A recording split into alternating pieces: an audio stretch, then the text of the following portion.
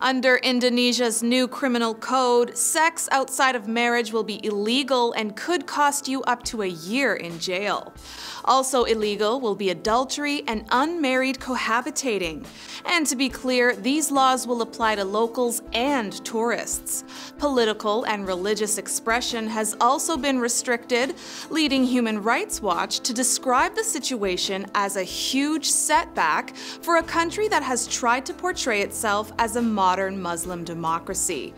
Guess I'm taking Bali off my bucket list. So, knowing all of this, will it keep you from traveling to Indonesia? Let us know in the comments and follow the Bikini Report for more daily headlines.